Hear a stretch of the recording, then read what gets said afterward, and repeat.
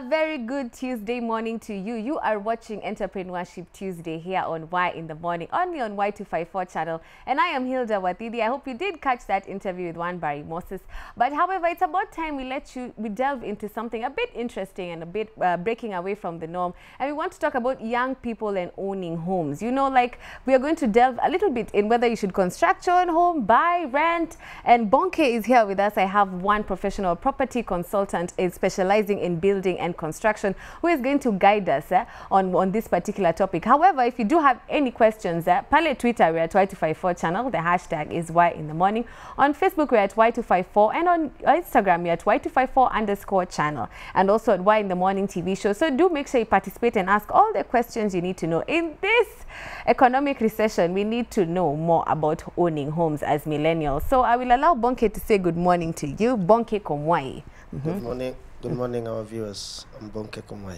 All right, Bonke Komwayi, you are a property consultant, yeah? We'd like to understand what it's like what it's like to be in your shoes for a day. What do you do from morning to evening? Well, I'm into construction industry and also politics. I concentrate so much also on day-to-day politics.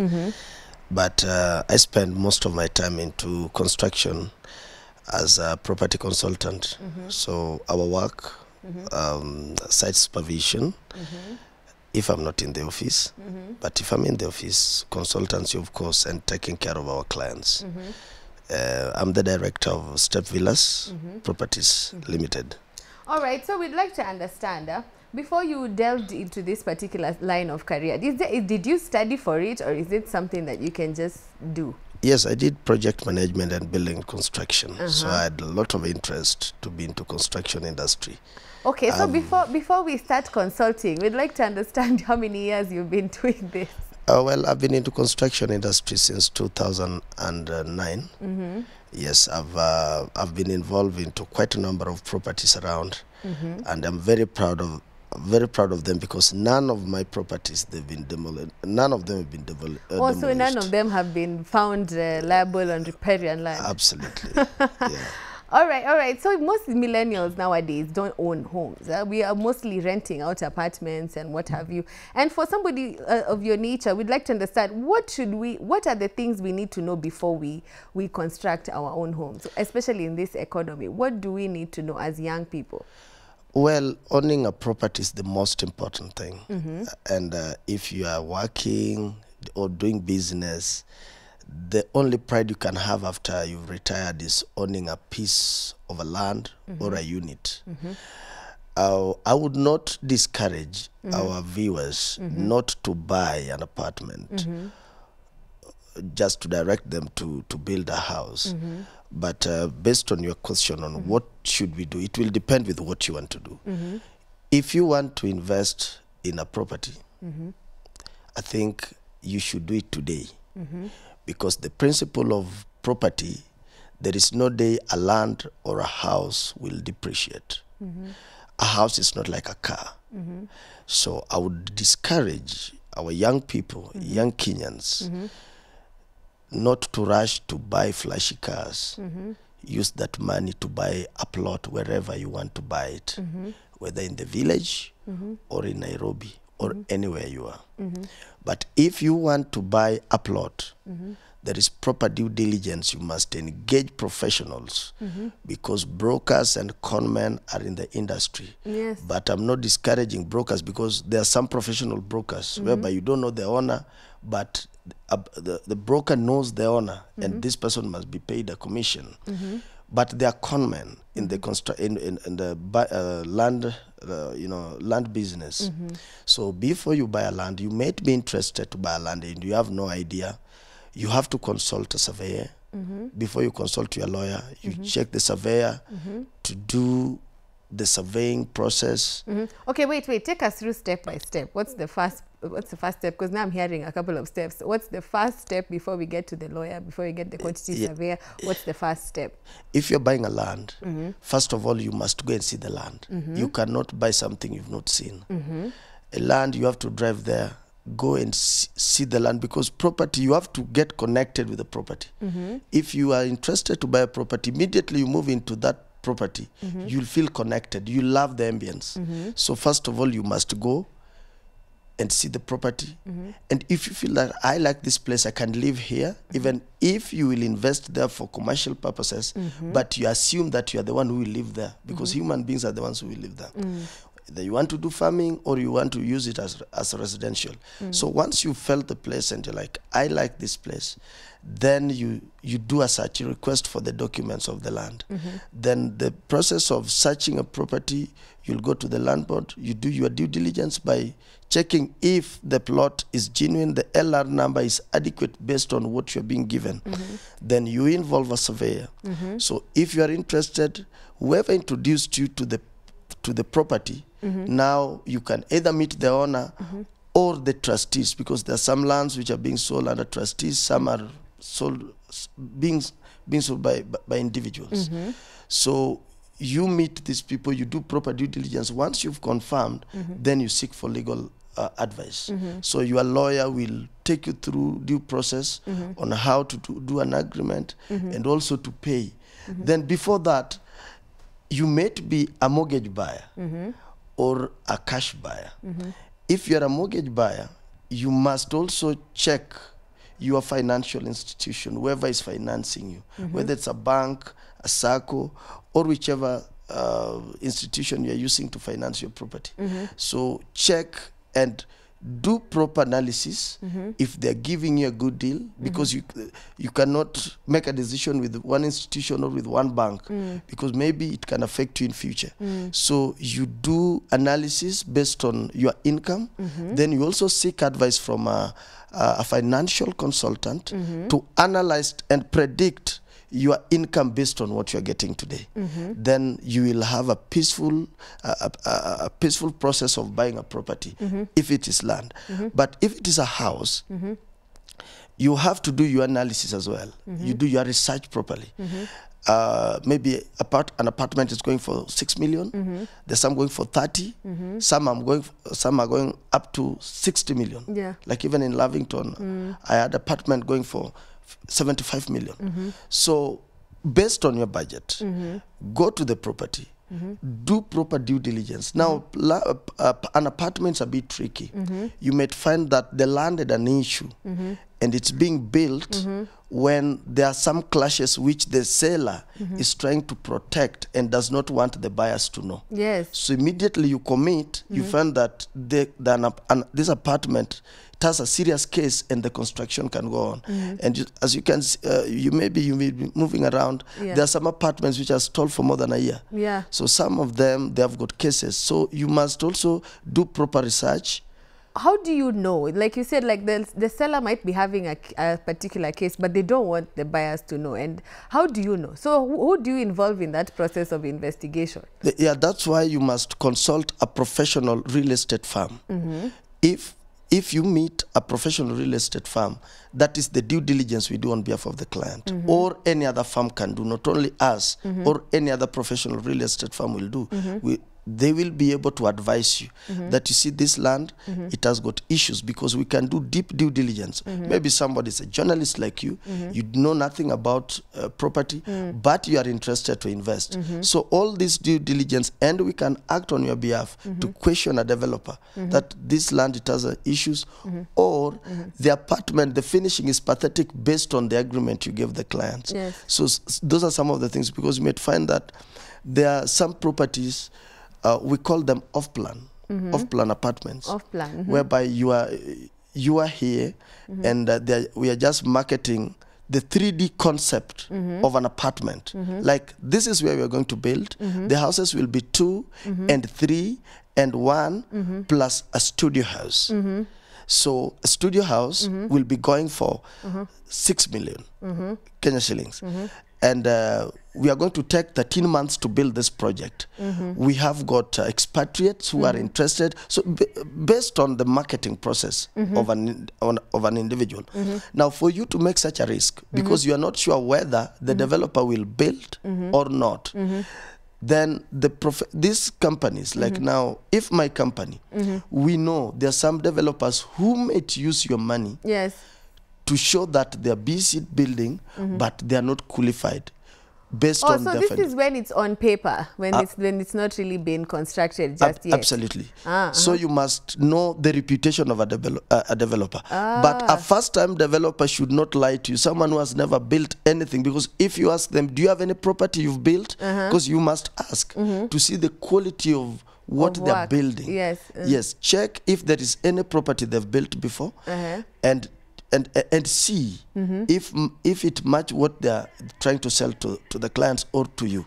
But if it is a first-time developer or a foreigner who is coming to Kenya, that I'm a developer, you can pay 2 million, then we'll give you a period of 13 months to finish. Most of Kenyans, they've been a victim of conning in industry of real estate. Yes, that has been quite a problem indeed. But how do I know I can trust the firm that I've decided to do this transaction on my behalf? Like, how do I pick a realtor for, like, for example, like you have said, like, for me, very green, like on property, maybe I don't know, and you've said like it's very good for you to go to approach a real estate firm to do this due diligence on my behalf. How do I know which real estate firm I can trust to do this on my behalf? There are two things. A busy real estate company, there are two options. Yes. You can either pay your deposit through a company, a real estate company, or you can use that real estate company to act on your behalf, and you just pay the consultancy fee. Okay. So if you trust based on your instinct, because when you feel like, okay, these people, they look genuine, they have got quite a number of properties, they can't disappear with my 10 million. Then they can act on your behalf, that we can pay your deposit. That's why some of the landlords, they allow some real estate firms to collect rents on their behalf. So it is a personal decision you make. Okay. Like the way you can trust your lawyer to hold your property. So it's there are professional firms in this country, real estate professional firms, that do such kind of things. But if you're not contented, you can just consult and you pay directly through your lawyer. Or there are two options. You can either use a real estate company or you use your lawyer to pay a deposit on your behalf. But when it comes to the finishing, the details of the real conceptualization of the concept which was being sold by the client, that one you must get a real estate consultant who is into construction industry. Okay. Because the lawyer will argue legally, then I will come in to look at the the details of the finishing. If it was an open plan American kitchen, fitted with microwave, oven, the dishwasher, and those things are not there, I can be able to question the developer. If the finishing of the floor, be it wooden or tile, the paintwork is pathetic, the exterior concept is different with what was sold to us, then we can question the developer. Okay. And if the house is leaking, we can notice before the developer hands over the property to you. Then that's when I'll come in to supervise and write down some of the things that the developer need to repair before we hand over the house to the client. Okay, that's very interesting. There's another issue that most young people combat with a lot, which is rent. How do you know you're paying the right amount of rent or you're being overcharged? Like you said, you'll come and check the finishing of the house and what have you. How do I know that I'm paying the right amount? How do property owners come about their rent charge? Well, it's a big challenge in Kenyan market, because there is no decorum in real estate. The properties, they've been exaggerated, and we know somebody's just coming up with figures which are quite exorbitant. That after 3 months, and actually property managers, they are good at that by threatening clients, agents. After 3 months, they are writing a letter to a tenant that we've added rent, and please, if you cannot make it, then they do it politely. If you can't make it, then you can just vacate the premises. It is now going back to the government. We must have a system in which the real estate companies or property owners should follow. We need a professional valuation process, because we cannot say that an apartment which I'm paying 100,000 today, 3-bedroom apartment in Lavington, then by next year, because we normally change there is what we call annual increment. If you look at your lease agreement, there is that annual agreement, annual increment. Yeah. So at times it's 12% or 10%, or you can negotiate to, it can be less than 10%. This is the appreciation you're talking about? Yes, of the rent. So, and why is that happening? Because there's some natural dynamics, like political issues, there may be an earthquake.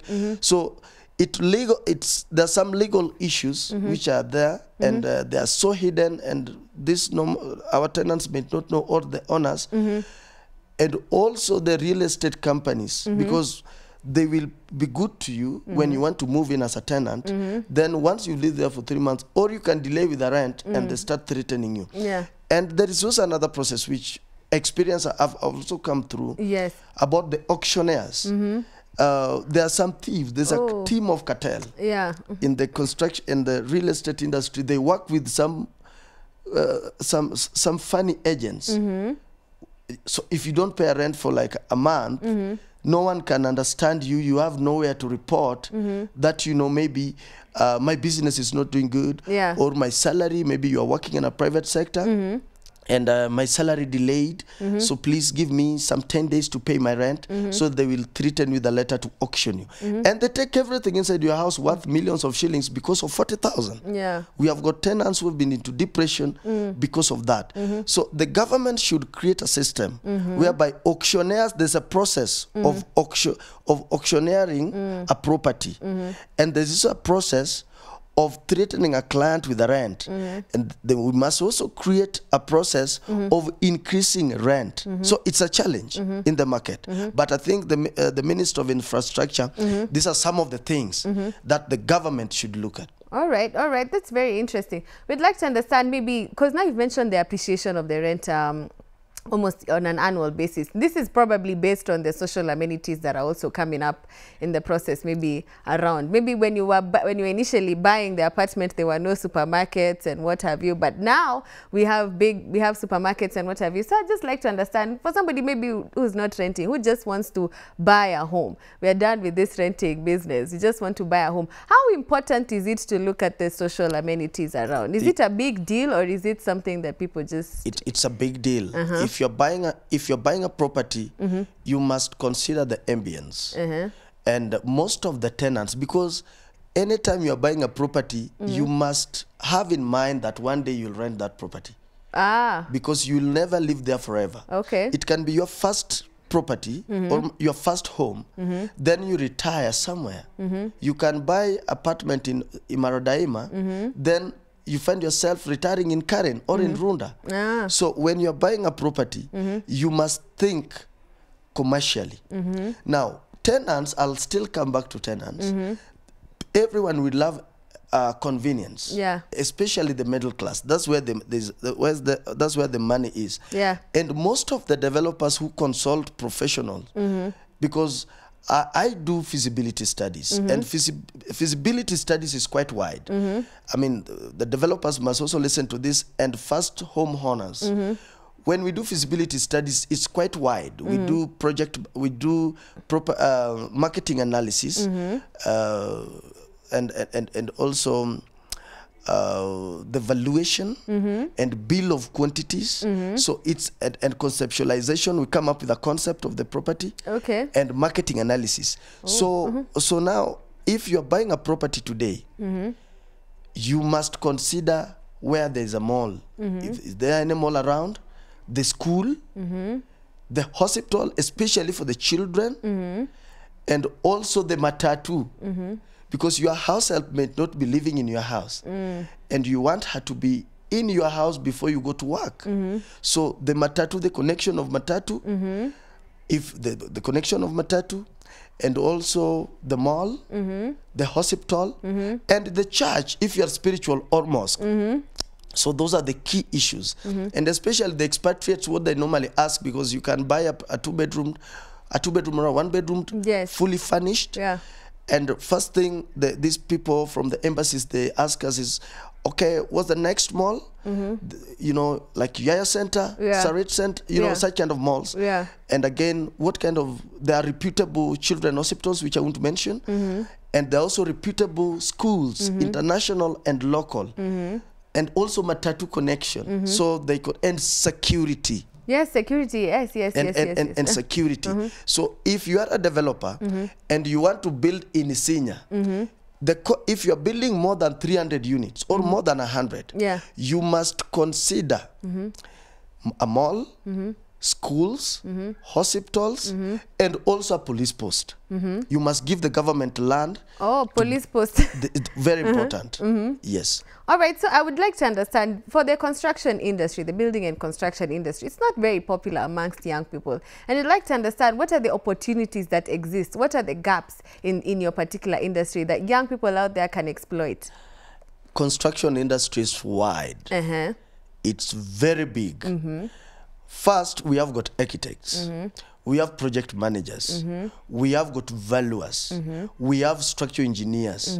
We have electrical engineers. We have mechanical engineers. We have suppliers to supply materials. We have got laborers, you know, and we have got laborers. So it depends with where, and marketers and property consultants.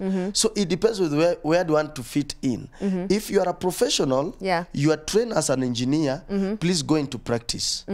And do practical, not just design work in the office, and you don't go for the real actualization of concept you've drawn, because that's the mistake. Because I've seen young people today from the universities, when they come to your office, even an architect, they are so good in there's what we call 2D and 3D. 3D is what you see on Facebook, a nice 3-bedroom house. And there are no details. Now, if you tell this architect, can you supervise this property? They can't. So they must be dirty. They have to go to the site. They have to have that experience. And again, suppliers. You don't need to go. You don't need to have a degree to supply a chuma. You don't need to have a degree to supply a cement. You don't need to have a degree to supply nails and roof tiles. So if you are an entrepreneur and you want to venture into business, you can have a small hardware, then walk into this construction sites and request for an opportunity. If you can supply cement, then you don't have to have millions. Go to any cement factory, tell them that I have this contract, these people, they need 400 bags, please deliver, and how much is my commission? That's how people start these things. I see. You get? But the challenge, which the government must also now come in. We have a problem with foreigners who are now investing. And you know, without any contradiction, that Chinese, they've really invested heavily in real estate in Kenya. But the work they're doing is 90% poor. According to how we know, when we came into real estate, Indians used to do a fantastic job. If you buy a house with an Indian, you'll get a real house, or Kenyans. But I don't know how Chinese came to Kenya and they believe that we buy cheap things. They just bring substandard stuff. You buy their property, a 2-bedroom, and after 3 months, the sink is collapsed. The sink, I was actually commenting about that in the morning when I was talking to Barry Moses here. There's a building I saw up over there along Kileleshwa Road that was actually built like, I think 5.5 years ago, or like 3 years ago. And I was surprised because like it now looks like it has been there for so many years. It's starting to leak. It's starting to look, and it's actually done by a Chinese. It was developed by a Chinese. So I can corroborate your story. It is very true. And there was one near Methodist guest house. The tiles were peeling off. The exterior tiles. So, you know, if you are doing an exterior, you want to decorate your property with the tiles, the exterior concept, there's what we call adhesive. This adhesive cement, they don't use it. They apply the normal cement. So when the tile peels, you know, a tile is like a sharp.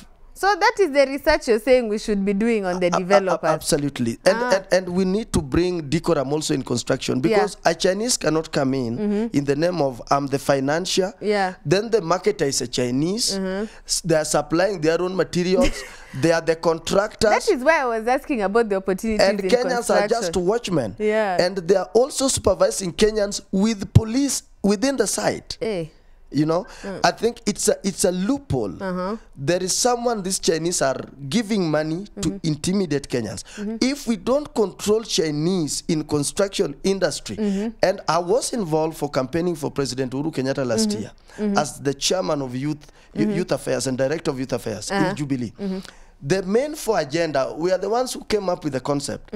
And one of them is the food security and the housing. If we want to actualize the big 4, the affordable housing especially, absolutely, we must bring the affordable housing, but the quality ones. Okay. And if we don't control Chinese how they do business, then we are going to lose the value of our property in this country. And most of us, we are going to lose job opportunities. But that is why we wanted to highlight and make sure the young people know that they have an opportunity to own homes. They can build their own homes in their villages and where have you, and then they can eventually stand on their own 2 feet and they don't need to do anything. So I'd like to understand before we leave, for raw materials, okay, I've gotten a plot and what have you. What can I start slowly stocking in that particular land that will enable me to build a house eventually? Okay, that's very important. Yeah. You don't have to have 10 million or 5 million. Yes, that's or why 4 I'm asking million that. Yeah. To build a house. Yeah. The most important thing is to acquire a land, whether it's 50 by 100, a quarter, or a half, or 1 acre. After acquiring a land, now you know how you get your money. Yeah. Something like ballast does not expire. So if you have like 50,000, ask within that area how much is 7 tons of a ballast. Then take even 3 trips, put it there, forget about it. Next month when you get another money, do another ballast. Based on, but before you put on, before you start taking your materials there, you must engage the architect to come up with a concept. Okay. After coming up with a concept, then you'll know. Then we'll do the bill of quantities. Yes. We'll know how much ballast you need. Yes. Let's say you are building a 3-bedroom maisonette or a 5-bedroom or townhouse. So based on that, you know, I need 5 million or 7 million or 4 million to build. It's cheaper than buying a ready-made house. Building is cheaper. Yes. And that should That go on is what record. I wanted the young people to know. Yes, Building is cheaper than buying a ready-made. A ready-made house. Yeah. But it takes time. Yeah. So you take this materials slowly by slowly based on the BQ. Yeah. Then once you've settled, then you engage the fundi now. That I want to start the foundation. Do the first slab. If you don't have money, forget about it. Go on with your work. But walling is not expensive. The only expensive area is doing the shutter. Now the slab again, if you want to do a maisonette. So you do the process of putting on your materials.